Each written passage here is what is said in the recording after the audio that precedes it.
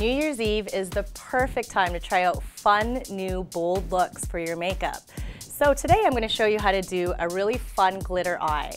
First thing is you're going to make the eyelids a little bit wet or tacky. You can use a cream eyeshadow, an eye base, whatever you feel, but now that I have something for the glitter to stick to, we're going to go ahead and do that. So as you can see, it's like tiny little sparkles. They're micro pigments, but if you do breathe too hard, sneeze, they will go flying, so you want to make sure they stick. So as you can see, sometimes the powder will fall on the face. So one trick I have is actually just taking tissue or paper towel and just look up for me and hold it. Close your eyes and you'll notice that you'll catch a lot of the fallout. So you're pressing on instead of brushing. Traditionally with eyeshadow, sometimes we do a blending motion.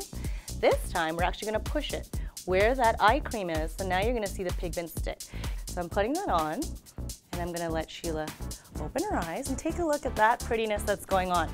The other thing you can decide to do, when you put the eye cream on, you can layer with a like color of eyeshadow. So now I'm going to take this wonderful shimmery, it's actually the same color amethyst that I'm using today.